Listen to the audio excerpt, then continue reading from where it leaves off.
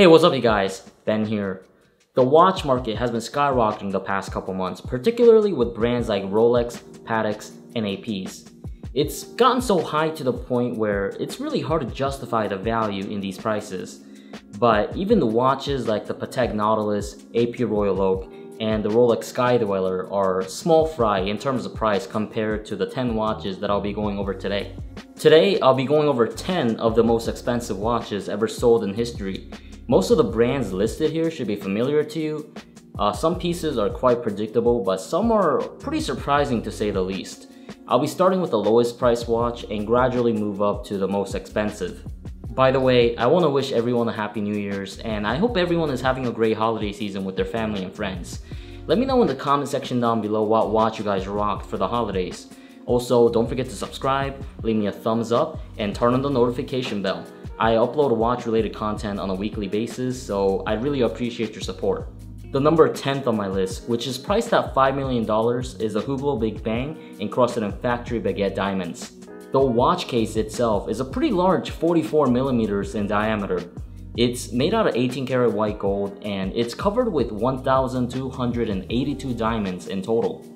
302 of those diamonds are on the case, 179 diamonds are placed on the dial, and 782 diamonds are placed in the bracelet. God, just how many more diamonds could they have added? This Hublot in factory bust down is too big and flashy to be worn by most, but I imagine royalty or rappers wearing watches like this, which is funny because this watch was sold to Beyonce, who later gifted this watch to Jay-Z, her husband, for his 43rd birthday. I'm not a hater of Hublot or anything like that, but even if I did have $5 million laying around to spend on a watch, I don't think I'd pull the trigger on this one. It looks a little too flashy. No, little is an understatement. It looks way too flashy and kinda gaudy for my personal liking. The number 9 on the list might be a little more outdated, but it's much more elegant. The watch in question is a Vacheron Constantin 57-60 for $8 million. This watch has 57 complications, which includes multiple calendars, a double retrograde split seconds chronograph, a tourbillon, and much more.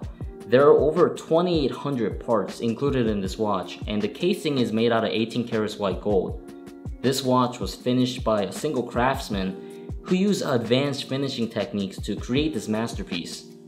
I'm not a big fan of pocket watches, but this is something that will compel me much more than the previous Hublot. It probably took the artisan years to complete this, and the fact that this watch single-handedly has more complications than all the watches in my collection, probably all of our collections for that matter, means something. The number 8 on the list is a Patek Philippe reference number 1518, and it sold for an impressive $11.1 million. The Patek 1518 was introduced in 1941 during the Second World War. The reason why it's so expensive and special is because it was the first watch to contain a chronograph within a perpetual calendar complication.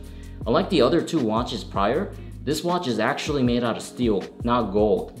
And there aren't too many precious metals or gems within the watch to my knowledge. Unlike the others, the reason why this watch is so expensive is mostly due to its horological significance rather than over complications or expensive gems. Moving on to number 7, most of you guys are probably familiar with this watch. The watch that I'm referring to is Paul Newman's personal Rolex Daytona, which sold for $17.7 million in auction in 2017. As most of you already know, this particular Daytona was worn by the famous American actor, the late Paul Newman. This model dates back to 1968, and it was a gift to Paul from his wife. It's rumored that Newman passed this watch down to his daughter, and his daughter gifted this watch to her boyfriend, who later then they separated. And only years later, after they've been separated for a while, her ex gave this watch back to her. She auctioned the watch and, well, you guys know, it sold for millions of dollars. The auctioning of this watch, I think, is partially responsible for the rise in popularity for modern-day Rolex Daytona models. It's funny with this watch because back in the 60s and 70s, you couldn't even pay to get rid of Daytonas, but nowadays, the prices are out of control. The number 6 on this list is another diamond-encrusted watch. It's the Jacob & Co. Billionaire at $18 million. Needless to say, this watch was made and designed for people with FU money. This watch has over 260 carats of baguette diamonds, and it's definitely a super flashy piece. I think Floyd Mayweather has one of these in his collection. But for me, I'd rather purchase a Paul Newman Daytona with around $18 million rather than this piece. With that said, I do like the Billionaire a lot more than the Hublot Big Bang from earlier on in the entry. The fifth watch on this list is the most complicated watch in the world. It's the Patek Philippe Super Complication, valued at $24 million. Similar to the Vacheron pocket watch from earlier, this Patek is super complicated. In fact, it remains as the most complicated watch ever built by hand. It has over 24 functions, from the perpetual calendar to the Westminster chimes, sunset and sunrise times, the celestial map of New York, and much more.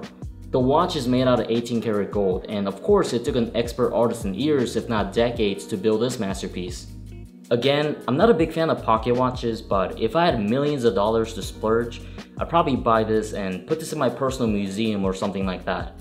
The fourth on the list is by Chopard. The watch is called 201 carats and it's valued at $25 million. Are you surprised? Another gem encrusted watch. This watch has 874 diamonds of different color and sizes. This is a women's watch to be precise, and most of its worth comes from diamonds. This is technically a watch due to its timekeeping capabilities, but I classify it closer to an opulent bracelet for women of wealth rather than a watch per se.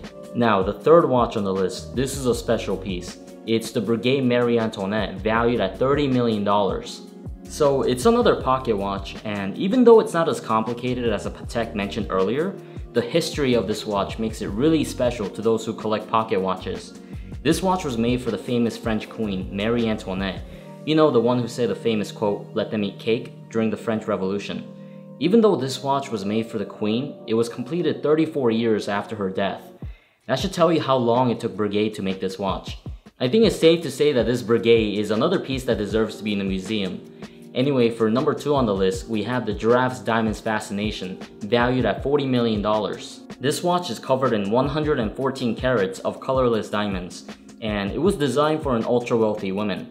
I don't know about you, but even if I had the money, I'm not sure if I'd ever want to splurge this much on my girlfriend or wife on what's essentially a diamond bracelet. Now, onto the most expensive watch in the world. This placing goes to the Giraffe's Diamonds Hallucination, which is essentially an even more blinged out version of the previous entry, and this watch is valued at $55 million.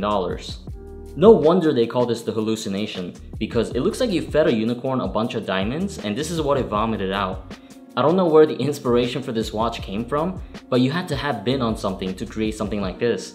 Don't get me wrong, it's colorful, but the movement is quartz, so you can basically consider this as a super flashy bracelet. The 10 watches mentioned today are in a totally different league of their own, at least in terms of pricing, because most of us would consider a $10,000 watch purchase to be pretty darn pricey. You need to be filthy rich and then some to even be able to consider buying some of these pieces. Would you guys consider buying any of these pieces if money wasn't an issue at all? If so, which piece would you buy? Let me know in the comment section down below. As always, don't forget to like and subscribe, and I'll see you on the next one.